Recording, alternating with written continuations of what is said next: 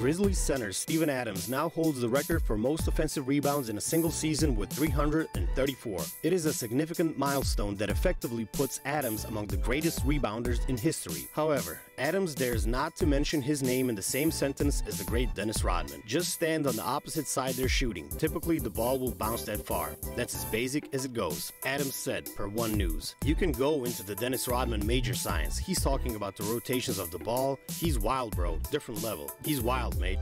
I'm too stupid for that, mate.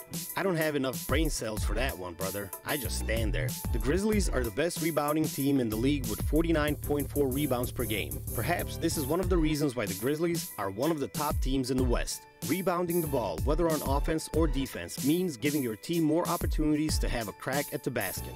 Adams may be all fun and jokes, but like Rodman, he has also broken down rebounding to a precise science, and it has benefited his team immensely.